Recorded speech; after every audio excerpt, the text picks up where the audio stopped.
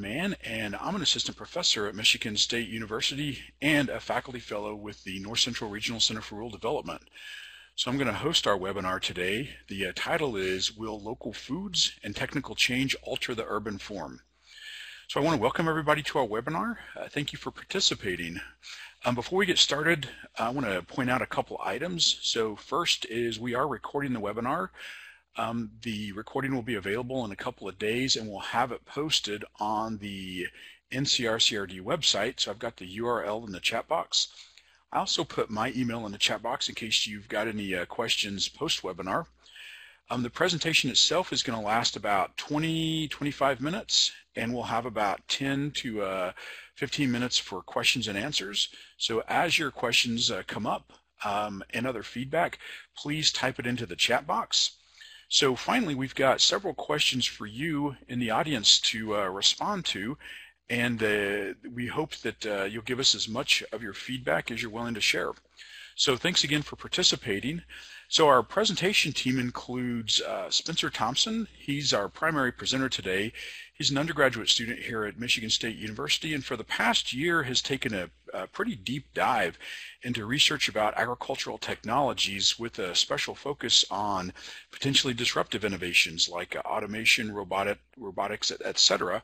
And so he's going to use the term smart implements to describe these. So we're hoping to get some feedback on that from you. Scott Leveridge is also with us. He's currently the interim chair for the Department of Fisheries and Wildlife at MSU, and he's also a professor here in the Department of Agricultural, Food, and Resource Economics.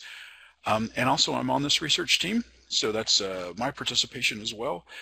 So Spencer is now going to engage you more on the following question: will local foods and technical change alter the urban form? So Spencer, go ahead and take it away. Hello, and thank you all for being here. And let me thank Scott and John for letting me present my work for them. And it's been a really great experience. And yeah, so we'll get started very well. So, will local foods and technical change alter the urban form is the title of our webinar. And just a little bit about our webinar. We would like to identify possible scenarios regarding local foods and advanced greenhouses, which we call smart implements. We use this as a kind of catch-all term to describe a variety of advanced technologies that automate farms, and we get into this later more in the webinar. Please help us with your feedback on polls and in the chat box, and feel free to engage in a little bit of speculation here. There's a lot of unknowns with these technologies, and we think there's a lot of exciting possibilities with these technologies. To begin our presentation, we're going to start with just going over what vertical agriculture and urban agriculture. So, vertical agriculture in the 21st century can be relatively advanced. This is a sample of what vertical agriculture looks like here in the photo here, and we have a few more throughout the presentation.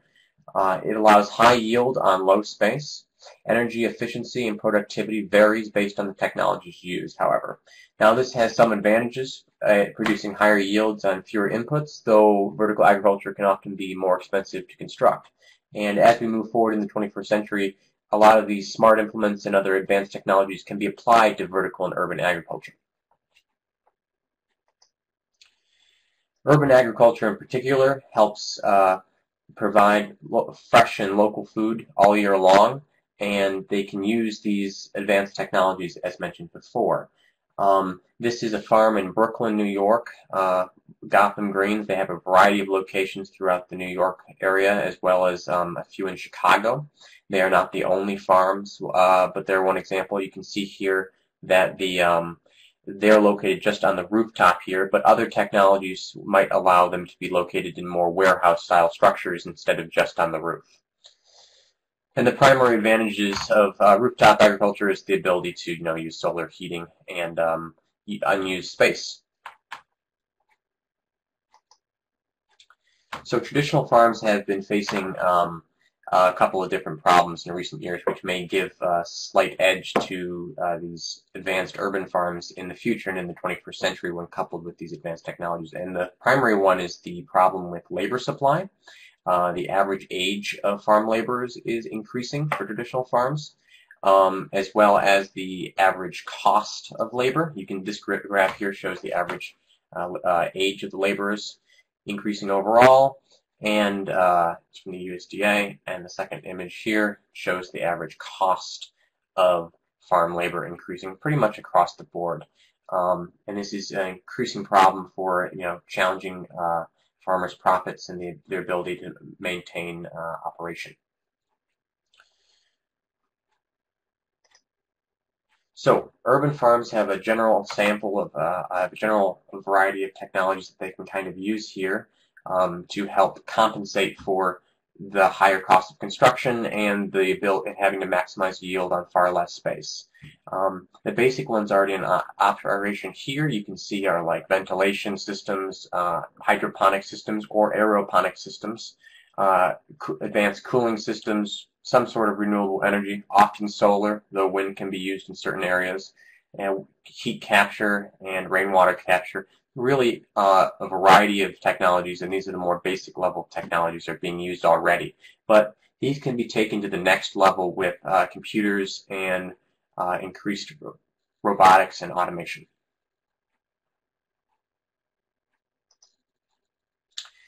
So this is an example of one of those more traditional urban farms. They use aeroponics.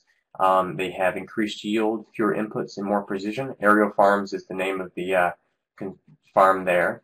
And they're located in Newark in New Jersey. And you can see here they use, there's very many grow boxes stacked on top of each other, and the inside of the grow box is actually on the next slide. So we can see, take a look inside. So they use aeroponics here, which they claim reduces 95% less water than field crops and 40% less than hydroponics, and it's becoming increasingly popular.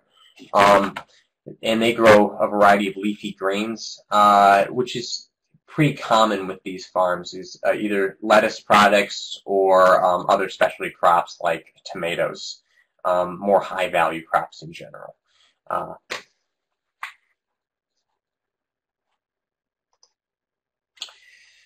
So as we move into the future, we have a new variety of farming implements which can be used. But before we go there, we just like to ask if anyone has seen any of these technologies described here or anything similar.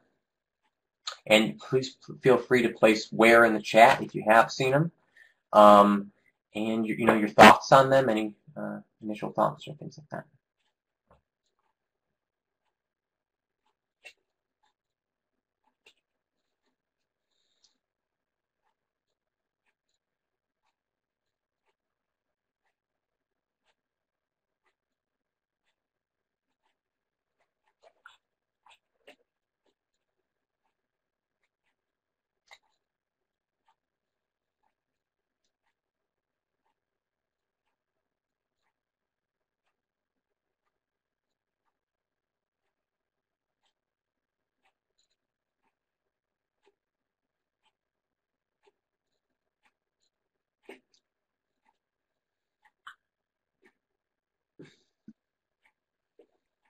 So a couple people are typing, but I don't know if they're typing in for chat. So maybe we should just keep moving.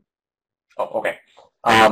So yeah, pretty interesting split here, about 50-50, and we'll continue to move on. So as I said, while all these technologies can improve efficiency, there's still room for improvement, especially but not only in regards to labor. And this brings us to smart implements. So these are just a few examples of smart implements, and they're advanced agricultural technologies that significantly automate the agricultural production process. And smart attachments might be relatively minor, like these smart attachments to tractors. Engage zone control prevents overseeding by using computer systems to not seed the same area twice when you're driving through GPS technology. Sweeper harvesting in the center here uses it's an automated pepper picker. It uses a saw and such and scanners to find fresh peppers in the greenhouse, cut them, harvest them, and then place them in a train for production. And then finally, we have a variety of farm management systems. This one is called B2Crop, and it uses advanced sensors to maximize the efficiency of all inputs in a farm, from fertilizer to irrigation to pesticides.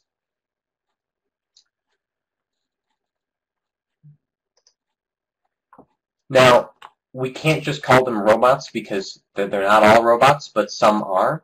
However, the vast majority of these technologies aren't quite at the robot level. They're not thinking, or they're making very limited decisions, or they don't actually use robotics like the smart implement sensors. However, they're all still automating farms and reducing inputs in agriculture, which is why we categorize them as more of that catch-all term. It doesn't mean robots don't apply for some of the more advanced technologies like the sweeper that use robotics, but they're not all on that robot plane yet. They're not R2-D2. So, Ironox is an automated greenhouse out of the San Francisco Bay Area, and they also grow leafy greens using smart implements here. They use helpers like that to scan, harvest, and cultivate the crops. They monitor their health through the sensors, and then they use the grippers there to harvest and manipulate the crops as needed through a variety of things in the production process. Sweeper has gone through before, is another automated pepper picker. And it does the same task, except instead of leafy greens, it's focused on peppers.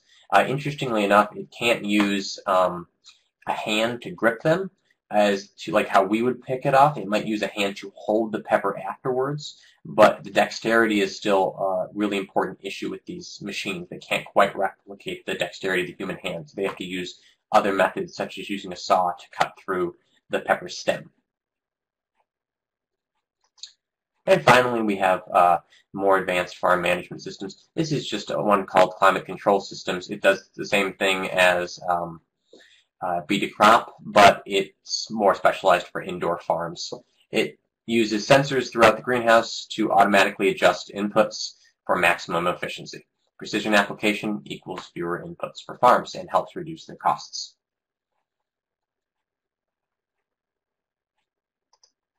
So before we move to the next category, I'd like to ask first, what do we think of the term smart implements in general as that catch-all term, as well as question 3, well, do you think smart implements will aid, disrupt, or have no impact on local and regional food systems? Before we move into that section, I'd just like to get initial feeling.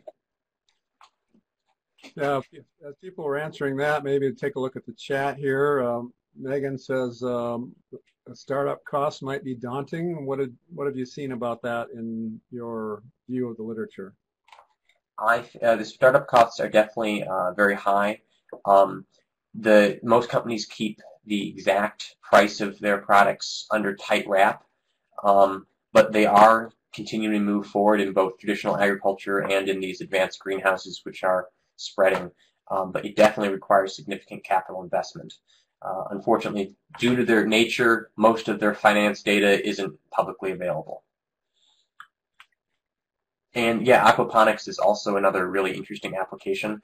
The Economist had an article about partially automating it back in 2016.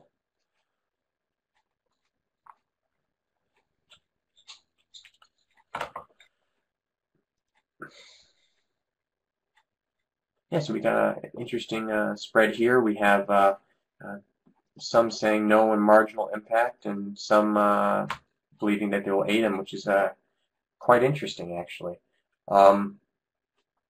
It's a so far relatively positive or neutral interpretation of these machines. So while those polls are continuing, I'll just move into the smart implements, vertical agriculture, and local foods system. So advanced greenhouses can kind of combine all these technologies. They can move from greenhouse sensor systems and partner them with robotics and things like Ironox and a variety of other smart implements to automate the cultivation and the monitoring of the crops. And they can combine these and use them to maximize automation and reduce labor if labor becomes an issue, as it's been showing on traditional agriculture and as it's showing in advanced agriculture as well. And they can produce local food all year long. Now, an interesting little thing here is that this is actually Ironox's produce, as you can see, and it says grown with love in San Carlos. But the robots are doing all the harvesting, which means, at least from what we can see, that their initial marketing approach isn't trying to play up the automation so much, at least in storefronts. They might be relying on that marketing more online, as we can see, to create buzz. But in the storefronts, they're still relying on relatively traditional, maybe not trying to set themselves out too much. They'll have to see if more of these enter the market, just how they market their products. Well, maybe it's artificial intelligence after all, and the machines do love the plants.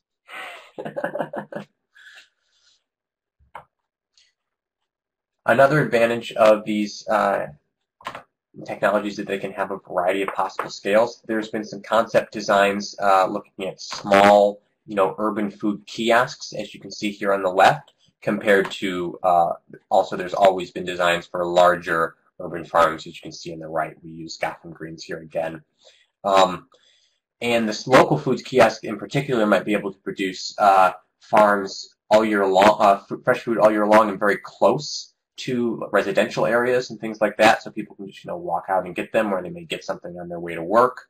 So there could be a lot of different possibilities there. However, we think on scale the cost of the larger farms will probably be cheaper than having to employ all these technologies for small yield and small production. So we have a variety of poll questions here, Q4, Q5, and Q6. We'll go ahead based on these last two slides. So the first here is, would you purchase food from an unstaffed and automated greenhouse? The second is, would local food consumers consider this a local foods product? And 6 is, we'll answer after these two. There we go. Yeah, would consumers prefer small-scale automated kiosks over traditional farmers markets? Assuming the kiosks were located in a, relatively closer to them.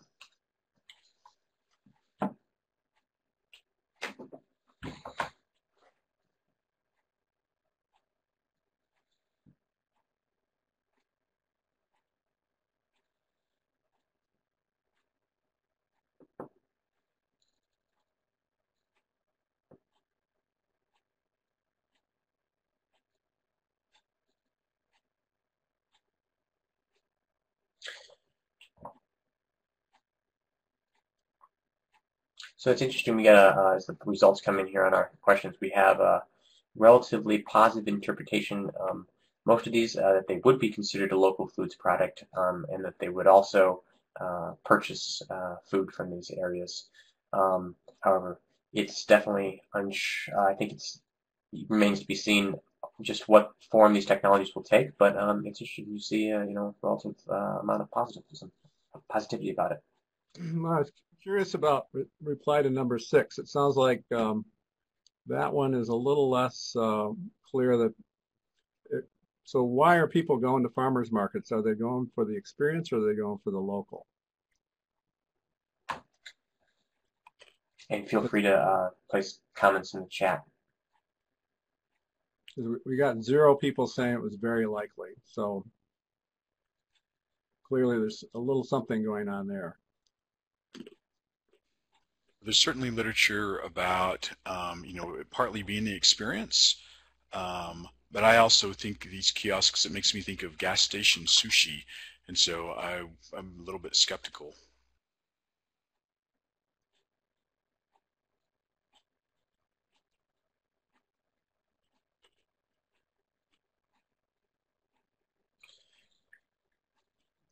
Another thing about the farmers markets is we would just like to know if there's a connotation to community in local foods as well, or if it's just regulated to the farmers markets based on the discrepancy in the polling. I think Tamara has a good point here, that that's the sense of community, and so I think that's a big fact, and also I think this demographic idea, that would be a very interesting thing to think about in terms of which communities are they, more affluent communities, more rural communities, what would it look like? Yeah. The Tamara comment seems to resonate. It's people are going there for the experience, right? They want to live in it. They want to interact with other people in the community. And the kiosk would be a little bit colder experience. might be local and it might be fresh, but it's not as kind of lose that human touch. Yeah, that's a really good point too, Mary, on about the food safety and monitoring for those small things, especially when you see the food right there, especially in an urban environment with lots of transit through, and unlike like individual private farms. And we actually, and Megan, we also check a little bit on demographics as well later in the presentation, but I think that's a really important and interesting point on just how these might vary. So we look forward to hearing any comments about that. I'll move ahead a bit, but feel free, everyone, to keep commenting. So our question as we continue is the impact on local and regional food systems. And this is really important. We're wondering just what role local foods producers right now would play in these new technologies. Would they, become consultants for helping these farms? Would they be opposed to them? What's their role in these new generation of automated technologies here? And we have a question to gauge just that, actually. Q7 and Q8. And we're also interested in whether these farmers would move to these new areas, or if, and in general, if people would move from rural areas to new areas, if more agricultural production occurs in cities through these greenhouses, just in general, as well as Q8 being what role these farmers would be playing.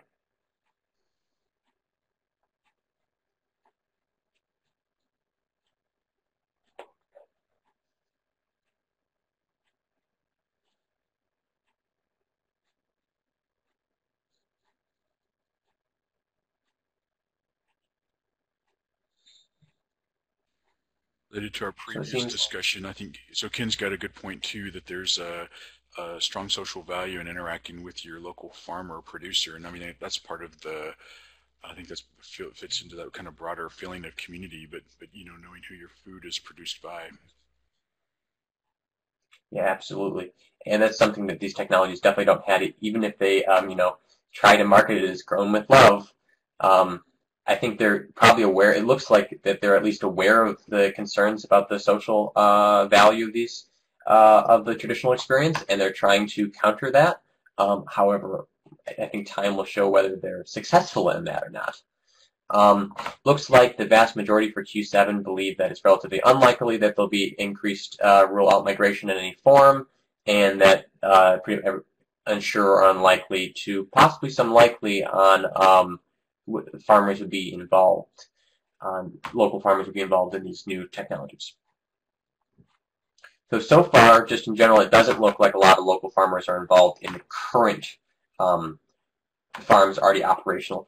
This is another example of loofah farms in Canada, but there's or in Brooklyn or in Iron Ox. It looks like it's mainly STEM guys, engineering people, and then some other researchers are the main motivating force in these developments.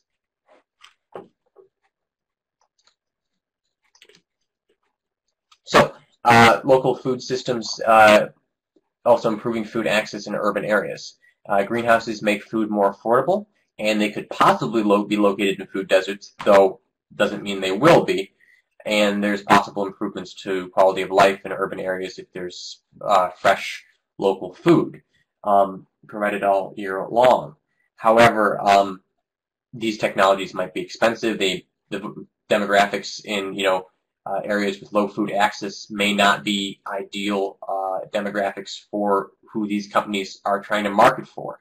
They may want to charge higher prices and go for more luxury food demographic. So not quite sure, but we'd like to ask everyone's opinion on this with a poll question here on Q9. It's just, do you think that these will actually improve food security for most urban residents, or will they be focused more on, fewer select demographics of urban residents?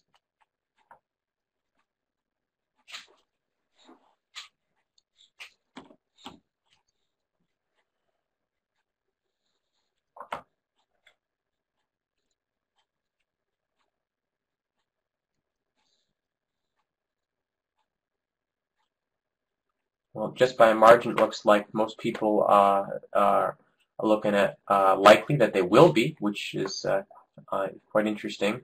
If anyone has any comments, feel free to place them in the chat.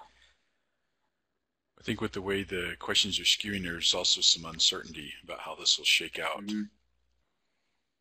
And I think that uncertainty is very much warranted. These technologies are very, very new, and as we said in the beginning, it's just so hard to know just exactly how this will turn out.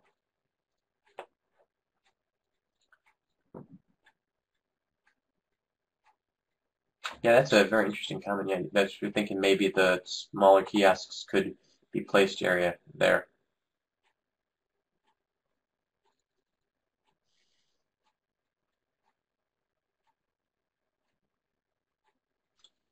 Multiple people are typing, but I'll keep typing. I'll just move on to the next slide. So there are possible regional effects as well with these technologies. So the first one is building off food deserts is, will urban form in general change? So we have two potential options we think here besides and then in addition to no change at all. And the first one is sprawl caused from the lack of necessity of surrounding farms close to the city to produce food, and placing urban food production as increasingly important, leading that real estate open to development. And the second one is actually more urbanization and density, people trying to build new structures, new residential areas around or close to these new food production structures. So we'd like to ask just what people think the effect will be on that, and right here.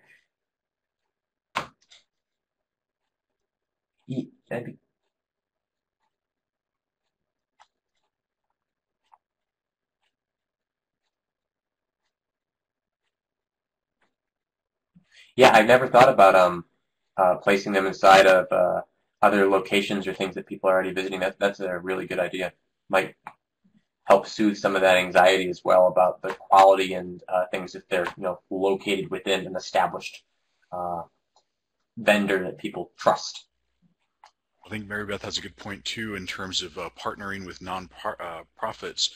And so it seems like for some of these areas, yeah, certainly there's going to have to be some sort of a partnership just to get the technology to catch on and feel acceptable or safe if it's going to work at all.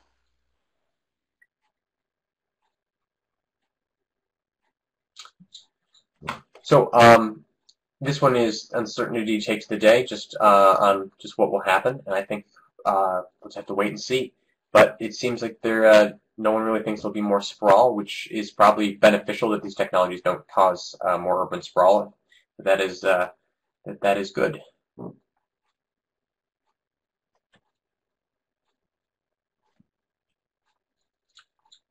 I'm thinking if, just in relation to Tiffany's comment, you'd probably have to partner, and they could probably have to lease their space instead of actually installing the technology themselves.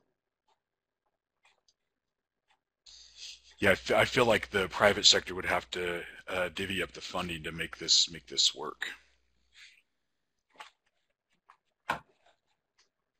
Not that the nonprofits would be undertaking this themselves, but more utilizing utilizing their space as a resource.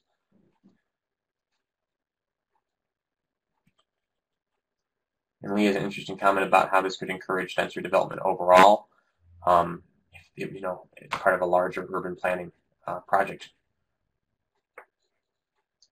And it'd be interesting to see in non-American cities how that would work as well. So another part of this is most of these, as you've seen, produce specialty crops, and they can also produce things like tomatoes or avocados, things that require significantly high inputs, and we compete with foreign countries for a lot of that. So our question here is just, do you think that this will reduce imports and exports? Reduce imports and possibly increase exports.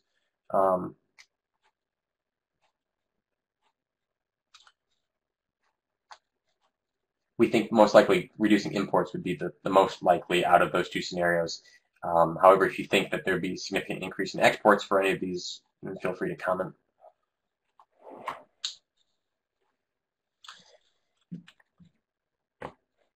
We're also interested if you think people will consume more of these specialty crops, like if demand will rise to meet any increasing supply, or if the demand is relatively static for these crops.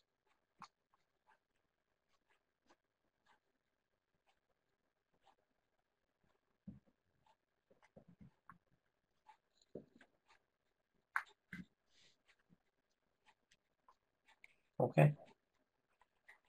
So thank you for your results there. Oh, click twice. I apologize. Here is the final part of our urban plan is, will this help with using unused industrial land, new jobs and investment for Rust Belt cities? We can look here at some concept art from Seattle about repurposing old land and creating these new urban greenhouses. That actually is one of their designs for an urban greenhouse. But there could be a variety of designs that vary based on the state of the industrial land itself, whether it requires total demolition or not. If it's still structurally sound, it could be repurposed to be something like aerial farms, where you have, a warehouse-style structure with those grow boxes inside of it. However, the question there is just, will it bring in increased investment and increased tax revenue for these cities, and will this help stimulate local economies and help revitalize these areas for Q12 and Q13?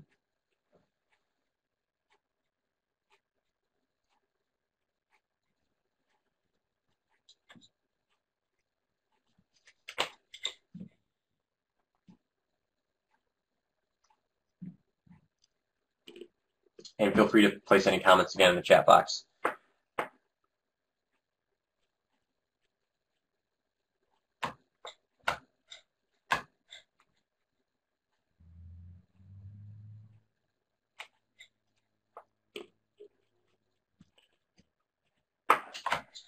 So it looks like most people believe that it could help stimulate these local economies and help revitalize these areas to at least some degree. And that's quite interesting. If there's any cities in particular that you think might benefit, feel free to put them in the chat.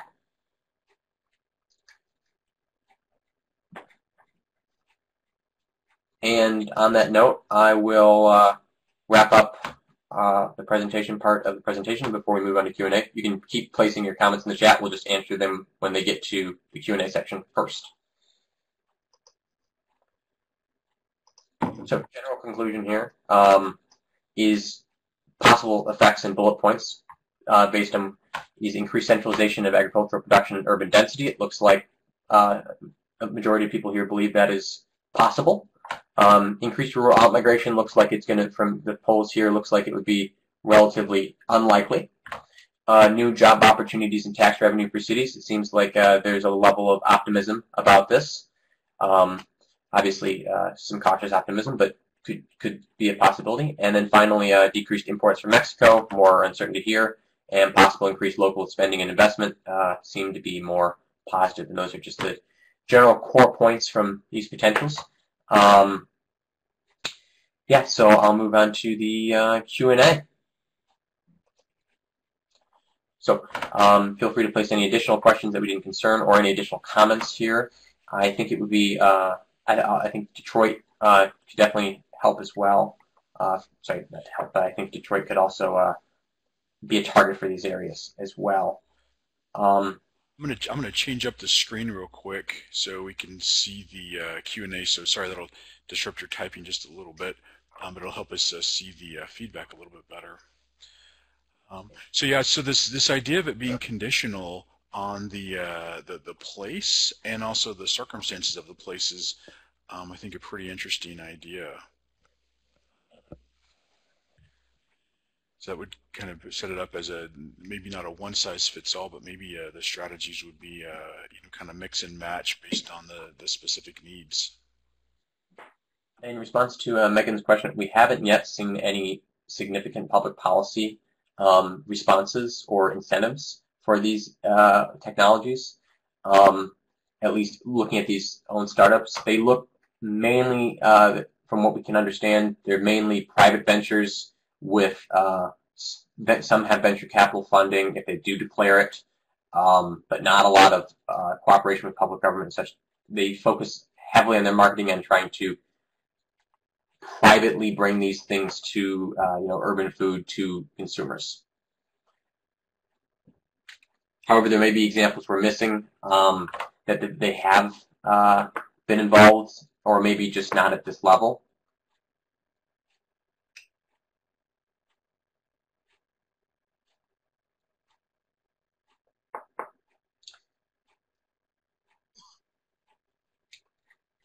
I thought Mary Beth's comment about the idea of using it for PR or tax write-off was kind of an interesting twist as well. In response to Lee's question, for the purpose here, we're looking more at like agriculture within or adjacent to the metropolitan area itself. More than just, but these could possibly, expand beyond that. I think that actually, in terms of calling it local with the technologies, I think that would be a major factor. So would this be something that the producers in the given community are contributing to, or is it something that gets stocked from producers, maybe 100 miles away, but within the same state borders? That's also an interesting thing to think about in terms of how to make the technology work to keep up certain expectations with quality and such, and consistency, I guess. But if it's grown right in the kiosk, how could it not be local? Well, yeah, but then I guess the question is who's managing the thing and who gets the benefit from it? Because I think that's another piece of the local food story. I think in regards to the energy intensity, is you have to incorporate some level of renewable energy technology into these designs that actually the field technologies have an advantage in. You'll see a lot of the field robots that they're designing, though not the purpose of this webinar, being attached with like solar panels on their back and things like that, the back of the robot, quote unquote, or the implement, depending on the design. These would have to just, I think you'd probably have to change the construction of the building themselves, and it may not be directly linked to these implements as much as it is just into advanced, urban design and sustainable urban architecture.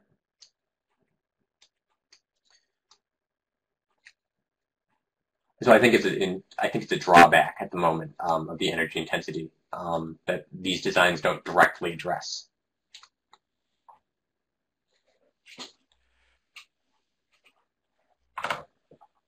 And Scott or John, if you have any comments or disagree with anything, just let me know. Sure, I still am thinking a little bit about this idea of local and how this might impact redefining local, because again, it's like who is in charge of the facility. If it's a local nonprofit group or something like that has that, and this stuff is like physically grown there, then I think that absolutely fits. But if this is owned by some larger corporation or something like that, I just wonder how the perception is received, even though it's like physically being grown right there. And these all require electrical inputs, so I think Tamara's comment on using renewable energy definitely fits. I think there's a lot of possible solutions to that are more into like the design of the farm. If they plan for that and build for it, I think they could possibly prepare for that. Or if the cities themselves plan and build for that, going back to earlier comments, working together with these urban tech to help facilitate that and on a larger urban scale. Well, it looks like we've got kind of a slowdown in terms of responses into the chat box. We've got a lot of feedback on the poll questions, and so that's very much appreciated. And we've got some good thoughts and some good questions in the chat box itself. So, and unless I see some more writing in the chat box, I think we'll kind of move this in the direction of wrapping up. So, in parting, Scott, do you have any parting thoughts or any kind of comments you want to leave for the audience? Well, this is obviously a rapidly evolving field, and I think the comments that have come in through the chat have been really helpful in helping us think about ways in which this might evolve. I'm sure we'll all be wrong 10 years from now. That's the way these things go, but it's certainly fun to be thinking about all the possibilities, and how we might, as a society, start to take advantage of these emerging technologies in ways that benefit local communities. So I appreciate everybody's inputs today. Yeah, thank you for that. Spencer, any parting thoughts for you? Well, I just want to thank again everyone for attending and listening in. We really appreciate all your feedback, and it's really useful to us. And we thank you for your time here. So yeah, I just want to say thanks to everybody, I guess, and thanks to John and Scott again, and Rosa as well. And that's it for me.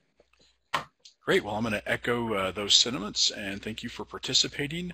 Again, if you'd like a recording of this webinar, it should be on the NCRCRD website. I've got the URL in the chat box up there at the very top, and it should be there in the next couple of days.